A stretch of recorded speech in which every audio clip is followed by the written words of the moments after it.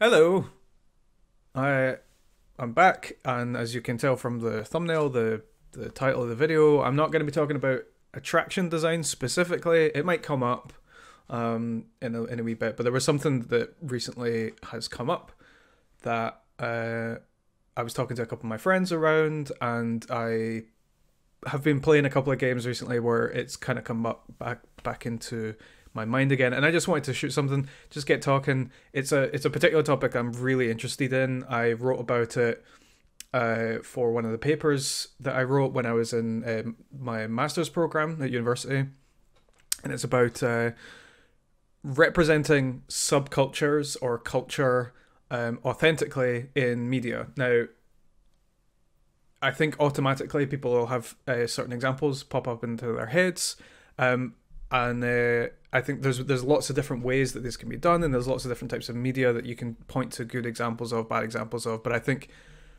what I wanted to really talk about was ways in which that it's been portrayed that I think we can kind of take a deeper look at and understand why it works specifically. I think it's easy to point to a subculture represented in a certain type of media and go, oh, that's really great.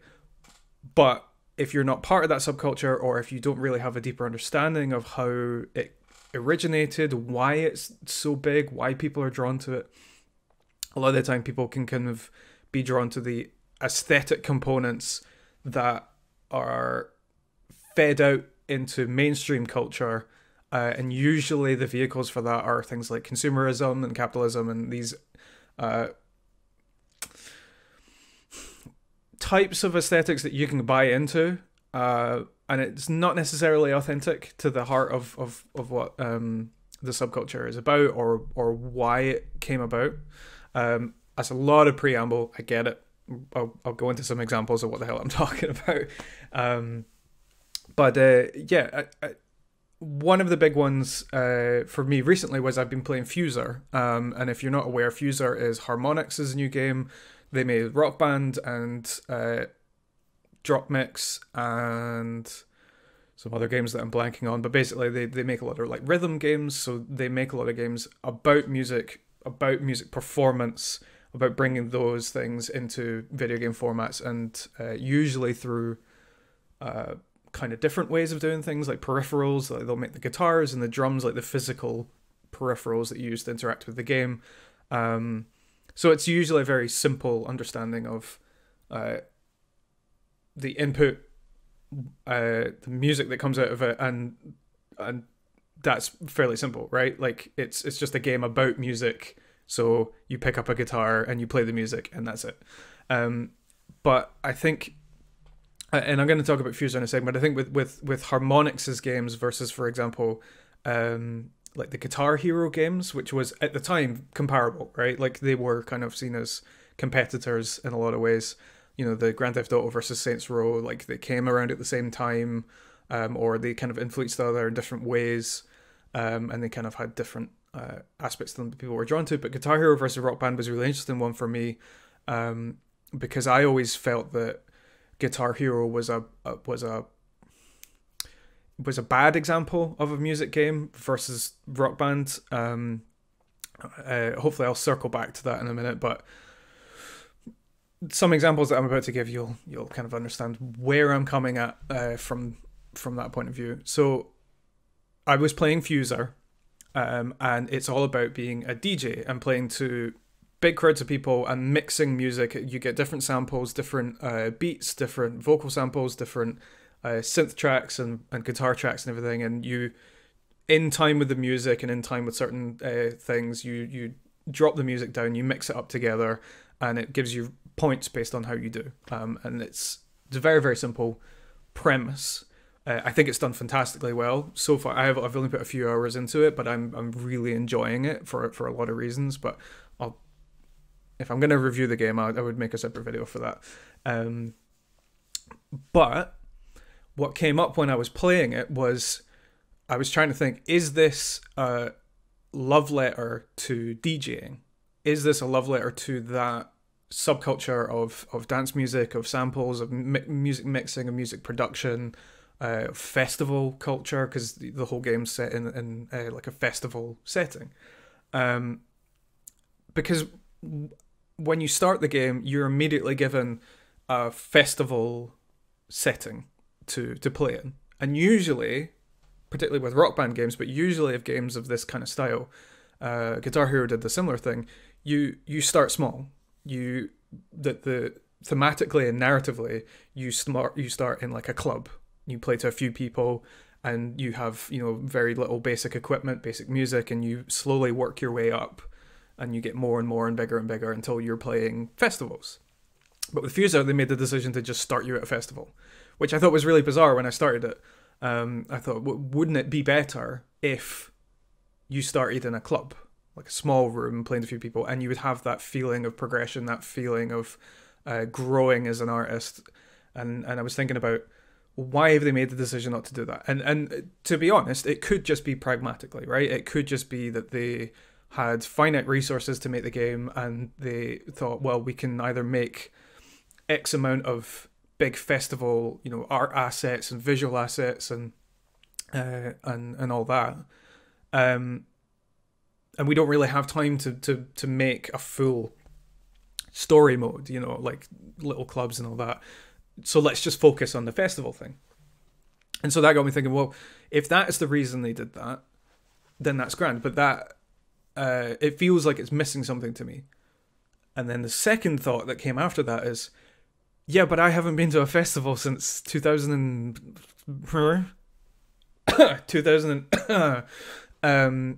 and then on top of that, I've never been to a dance music festival. I've never been to a music, you know, the type of festivals I've been to are rock, pop, metal, those kind of settings. So how do I know that this is not an authentic representation of that journey that a DJ would go on? You know, I'm assuming a lot of things, and you know, it might be fair to assume these things. But if we're critiquing media, I think you should be honest with your knowledge of things, and it reminds me of when I had the reaction I had to the Captain Marvel movie. I had a very negative reaction to it because I thought it didn't. At the time, I thought it didn't represent what I thought a lot of people were saying it represented. Like for that character, for female empowerment, for that's what the film kind of stood for, right, at the time. Or at least that was what people were saying it stood for, because we're still in a time when we only have like two major. I think Black Widow's on the way, but you know, there are very few far between. And I said, well, I didn't think that it portrayed that with the screenplay. I thought the screenplay kind of didn't make me as an audience member feel that character was fully empowered. Same with Wonder Woman. I thought she seemed like a passenger in her own movie. But I was talking to a friend of mine, and she was saying, how can you have an authentic opinion on that when you are a man and you can't necessarily understand how that empowerment was represented, and how people feel that, and how people who identify as a woman or identify with that character from their background, how they feel about it. And that I still think about that quite often. So I think when we're critiquing media, and I think this can be portrayed in lots of different ways, but I think if you're critiquing media, you need to be honest about your own understanding of the things that you're talking about. If something is being portrayed as a real world thing, you know, you can watch a movie that is about a particular point in history from a different country, but if you're not from that background, or if you don't, I'm not saying entirely that you don't know what you're talking about, but there will be holes about the artistic decisions that were made and your judgment of them. There isn't a full, I'm not just saying that you can't review movies if you don't, you know, you can't talk about games if you don't know about the real world thing. But I think you should be honest, right? You should be authentic. And that kind of brings me to the crux of this whole discussion that I wanted to have, is when you're trying to represent a subculture or represent a culture in something that you're making, authenticity should 100% be the thing that you're trying to get across, right? Like, any subculture, any youth-based culture, to be honest, all parts of culture demand a certain level of authenticity for things to be deemed valuable, right? So if you look at, for example, like the examples that was given about like Rock Band and Guitar Hero, to me are an example of authenticity attempted versus authenticity not valued. So Rock Band attempts to have a certain level of authenticity with the visual design, the UI design, the story progression, the narratives, the way that things are presented to you, in that they admit things are dirty and grungy, and you start off the game in a van, and it's not necessarily about empowerment at the beginning, and you slowly get more of that power fantasy over time where you become like the big rock star, but you're not playing the big stages yet. And things like all the clothing that you buy at the beginning, all the cheap stuff, it's all got holes in it, it's non-branded, it's all just a bit it's all a bit ripped up, right? But that's what draws people who like that style, or people who like that lifestyle, who like that subculture of like DIY music making. That's what draws them to it. There's an authenticity to it. There's a realness to seeing someone not give a shit about polish at that early stage. That's usually musicians get a lot of shit once they have that big hit album. When they make the second album, they got more money, the production value goes up, and then people go, no, this doesn't sound like you. I mean, how many times is that? Like Biffy Clyro fans have, that's one in a million examples I could give, but it's the first one that came to mind.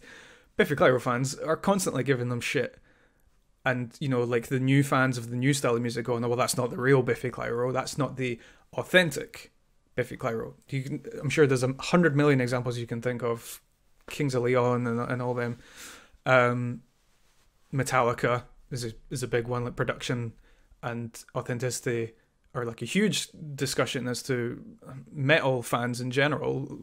They have their very strong opinions about their music and their representation, and they're known, actually, to me at least, but I think metal fans are very gatekeepy. I think all subcultures have gatekeepers, and ultimately gatekeepers are trying to protect that authenticity, or what they deem to be authentic, for better and for worse, for sure. So I think Rock Band does a good job of, yes, it's cartoony, and yes, it's consumable, but I think there was an attempt to kind of be real with that culture. On the other hand, I think Guitar Hero is there's a lot of branding in those games, and there's a lot of like big name, to me it feels like the Jack Blackification of they're saying, oh, it's a love letter to glam rock, it's a love letter to heavy metal and all this. But then I think it was Guitar Hero World Tour literally has adverts in the game for pedals, like distortion pedals and guitar pedals, if I remember that correctly. And they've got like, here's the drummer from Red Hot Chili Peppers to sell you some products. And, all of there's loads and loads of branding and consumption stuff in there. And it's all about this kind of rock and roll. None of it really fits for me. It feels like a marketing team's attempt at speaking to that crowd. But I think if we're being honest, Guitar Hero was never really about that. It was more of a cartoony mainstream. It was playing to the mainstream, right? Because they just wanted to shift units, and they wanted to use that certain aesthetic to sell units, and that's perfectly fine. And to be honest, I love Guitar Hero. Guitar Hero 3 in particular was 2 and 3 were both amazing, like super fun. So I'm not trying to devalue that, but I would say if you were looking at them as credits to their world, like if you're looking at the rhythm game genre, for example, I would always point to Rock Band first. I would always point to Rock Band and say, I think there's more value in that product than there is in Guitar Hero. If you had to pick one, that's the one I would always go for. And I think a better example of these, which as I say that out loud, I wonder, why didn't I lead with that? I just hit record. We're just going for it. Is Skate. Now, the Skate series, I'm going to just talk about video games, I think, mostly for this. But, you know, there's plenty of movie and other media examples that you can think of. But with Skate, right, so Skate 1, full disclosure, Skate 1, recently I did my top 50 games of all time. I did it in 2017 with a friend of mine. We sat down and we went, it was a big project. We had a lot of free time on our hands, apparently. And Skate came in at number 6 of all games I've played in my whole life. 6th best one, right? And recently we went through it again. I was like, oh, I'm going to check this list, and I moved some around and I added in some new ones that I've played in the past few years. Skate didn't move. Skate stayed there. Skate is an incredible achievement, in my opinion. It is, not only is it innovative and interesting and fun, but I think it is the single best representation of a subculture in all of video games. I think it is a love letter in the truest sense. I don't think it's a misuse of that phrase, or an exaggeration. I think it's genuinely. I'll just say masterpiece. Why the fuck not? But Skate 3, as the series evolved, and as we look back, how many years now? I don't even know when Skate 3 came out, but we're now 2 generations removed from that as of today, because the Xbox Series X came out today, I believe, or yesterday. And Skate 3 is, I think, when those games come up, that's the one that is most fondly remembered. And now that might be down to the age of the people who played it when it came out. And, you know, as the type of people who would comment on, you know, Twitter threads and all these things, saying like, oh, we want Skate 3, I played Skate 3 loads, right? But I think the Skate franchise is a fascinating case study, because and I'm gonna give some examples as to why I think Skate 1 is a masterpiece, as I said. But I think to give some context, Skate 1, it came in when Tony Hawk's Pro Skater, which was a well-established franchise at that time, that was based on fun, that was based on mainstream, accessible, fun, and over-the-top, wacky gameplay that anybody could pick up and play. Skate came in and said, right, there is a niche in this market. There's a huge subculture here of skaters and skate adjacent cultures, and people who just like those worlds that aren't being represented in the pretty much the one and only franchise at that time. There have been other examples of skating games in the past, but that Tony Hawk's is the one, right? But we want to do it where it's more realistic, it's more genuine, it's more of a modern example of what skating is. Now, I want to preface this by saying, I don't think that realism, you know, more polygons, more higher res textures, more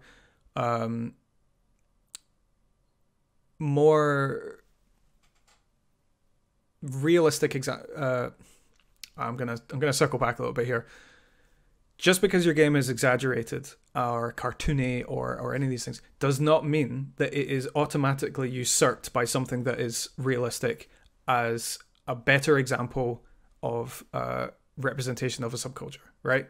So you could have a super cartoony 3D animated movie that is a better example of a subculture, for example, Coco, than something else that is quote unquote gritty, real, shot on the highest def cameras, almost documentary like movie that just doesn't get the point of the subculture, right? Like, it just misses the mark. It's just like it's not the right thing.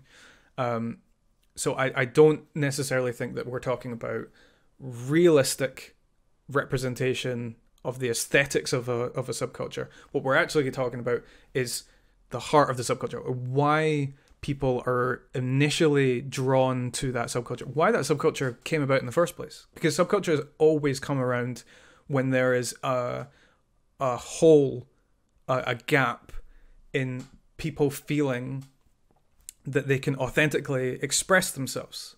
That's where it comes from.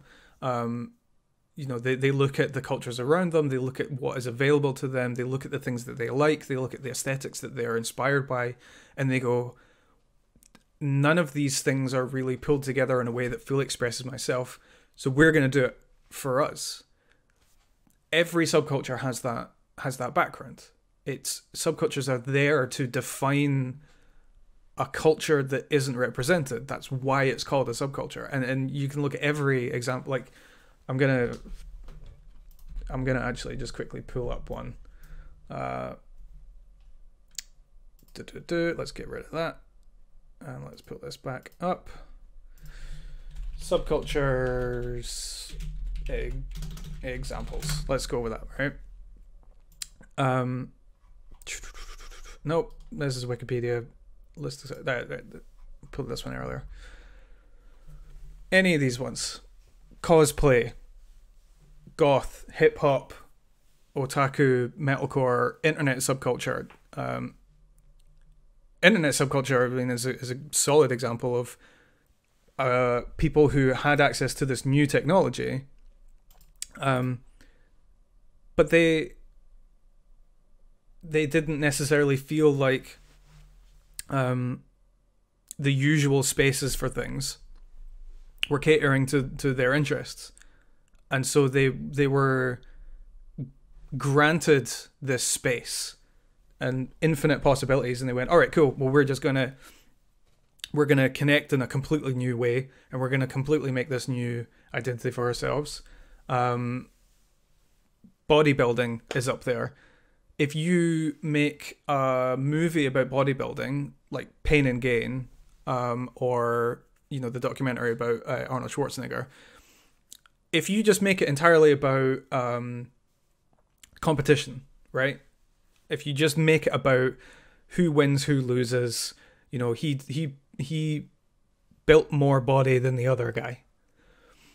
Is that an honest representation of what it was that drew people who saw these spaces and thought, that's for me, that's something I want to do? Like, why is it that they wanted to do that? My guess, and I don't know this honestly, but my guess would be that it's about self-improvement. It's about wanting to look a certain way, but wanting to feel like they have some kind of a control, or they want to express themselves through the hard work that they put in. They put in, literal blood, sweat, and tears, and come out the other way feeling completely empowered. And I think a lot of subcultures are that, like a lot of subcultures about pulling together a combination of aesthetics and self-improvement and self-empowerment and connecting with other people for that same purpose. So I feel like I'm probably waffling quite a bit, and I'm probably circling a lot of different drains at one time, so I'm gonna bring it back in. Skate 1 has the entire purpose of that game is about celebrating skating as an activity, skating as a route of self-improvement, skating as a route of self-expression. And I think that the way it does that, so many different ways. So with the visual style, it's all very grungy, it's all very haphazard DIY thrown together, labels peeling off and brickwork falling apart, and they've built that into the visual style with the UI and the aesthetics and the menus and everything. But the core of the gameplay is rooted in self-improvement, is rooted in try and try again, fall over, get back up, start again, fall over, get back, repeat until you get it right. And until you get it right isn't necessarily defined by the game's parameters. A lot of the game is defined by your parameters. It's defined by, you can set up a certain spot and you can look at a ledge and you can go, I want to do this particular trick, grind it here, come off of there and get it from this angle. And if I can do that, awesome. That is what I want out of this experience at this moment. And the game doesn't get in your way to do that. In fact, it actually makes it easier for you to do it. It lets you drop yourself at a certain point and save that point so that you can get up and try again. Get up and try again and keep doing that and doing that over and over. And anybody with experience with skating can tell you that is what that is. Skating is falling down and getting back up and trying it again and keep doing it, polishing it, understanding it, getting better at it until you nail it. And when you nail it, everyone around you celebrates that.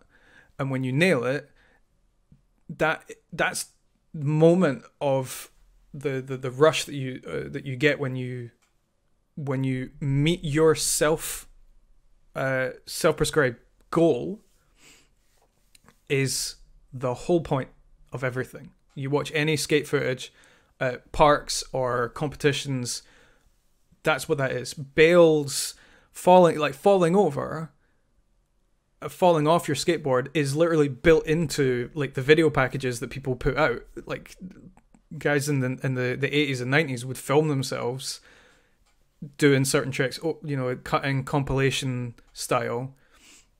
They'd go out with some friends, they'd film a certain spot, they would either nail the spot or they would fall over and they would try it again. They keep doing it and doing it. And they don't just nail the spot in the video, they'll usually include a lot of the work that went into getting to that. And that's what it's about. It's about failing and trying again and not letting failure get in the way of what it is that you want to do and not what anybody else has told you to do. It's not like, you're going for like a world record where you have a certain number that you have to reach, and then once you've reached it, boom, you've succeeded. You have decided exactly what it is that you want to do. And it's about control, and it's about self-improvement, and it's about working outside the parameters of the world around you and making the world around you work for you. You use the spaces that you're given and you do whatever the hell it is that you want to do. And that's the whole point of it. And it's the freedom of it, it's the control of it, it's the empowerment of it, it's the communal aspect of it. I'm lovingly expressing why I think skating subculture is so good and so important for a lot of people. But I think, if we're honest, this is the same for every subculture. And I'm sure there's some examples that, might have some negatives to them. I'm sure every subculture has negatives to them. So, if there's some examples and you want to hit up the comments with, I wouldn't talk so lovingly about this subculture.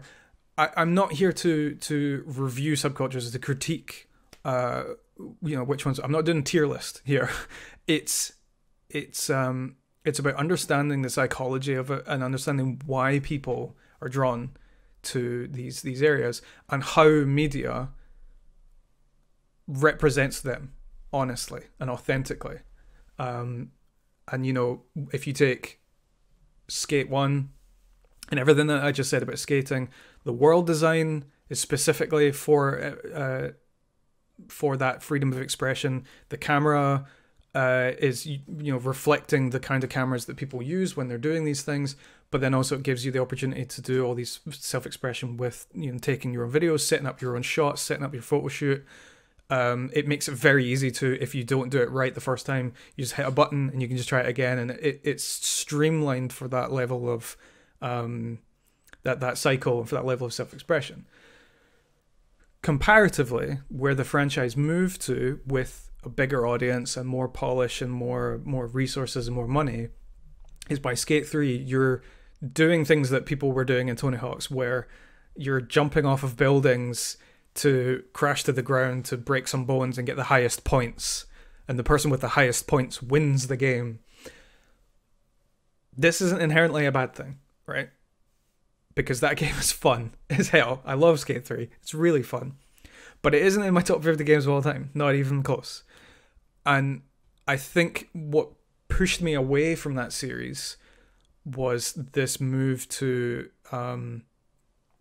making a product that doesn't necessarily have the same vision that the first one did, where I was drawn to the authenticity, I was drawn to the realness of it, and I was drawn to the honesty of it, and I loved that about it. I think that's why that game succeeds so well. Skate 3 succeeds, but in a completely different way. And you ask two different people, and they'll give you two different reasons as to which one they want the new Skate that is on the way, that we got confirmed, which one they would rather that they emulate. So it could go either way. You know, it could try to bring that fun back to people who wanted the third one, or bring that honesty back that I liked in the first one. Maybe it can try and do all of them to different levels of success. I don't know. But I think to give this video a kind of a rounding a corner to a point, if you're critiquing media that is specifically about representing something, like culture, I think you have to ask these questions about authenticity, not just in the media itself, but in yourself as well. And you have to be completely honest with that process, and you have to be completely honest with yourself and your biases, your gaps in knowledge, but then also looking at the media itself, question whether it's representing the heart and the mind of a subculture, or is it just representing the aesthetics of it? And is that enough? Is that really a success? So, to give some examples off the top of my head of ones that I think are more great examples, because I think I only really talked about the Harmonix games and the Skate games versus Tony Hawk's and Guitar Hero. Spider-Verse represents in the opening sequence where you see Miles Morales in his house, where he has Latino or Latin parent on one side and a black parent on the other side, and in those moments you can watch a breakdown of that sequence and see how the cultures have kind of fed into the little artistic decisions that they've made, the way characters talk, the way they move, the way they represent themselves, and how that influences Miles. We've seen some examples of it in the new game that's just come out, in the way that people are celebrating the fact that Puerto Rican culture is represented in that game. Is it enough to put a flag up? Because I've seen some videos of some Puerto Ricans who reacting to that footage and being overwhelmed with emotion at just seeing the flag, because it's so rarely represented in media, and particularly in video games, right? Like, diversity and representation in video games are only just starting to get, like, people arguing over whether or not, having, like, can you have too many queer characters in Last of Us Part 2? That's a whole video in and of itself. They're wrong, by the way. Last of Us 2 is... Yeah, anyway. So, is it enough to throw up some flags and say, look at the representation, look at the subculture celebrated? Or do you have to have people around your team, in your team, making decisions, making creative, informed decisions about that subculture, about that culture, that have that background? Because if you don't have that, if you're genuinely honest, if you just have a team full of white people making decisions about a culture that is predominantly Latin, then how authentic is it? And how authentic do you want it to be? And then when you come out with your product and then, the marketing's just like, look at celebrating this and that, and it's like, but how honest are we here? Because it's one thing to throw in references, but it's another thing to give vindication to the people who saw themselves not represented, who saw themselves not empowered, who saw themselves not feeling like they were being their authentic selves, shown in the things that they watch and the media that they consume, with the same insecurities and the same methods and desires of expression and empowerment. And I think Spider-Verse does it, I think, very well. I thought, I don't have those backgrounds. I would have to speak with people or read the reviews from people who have those backgrounds at how well these things leak into that product. I think there was a lot of stand-up comedians who really thought that what was it called? The Big Sleep.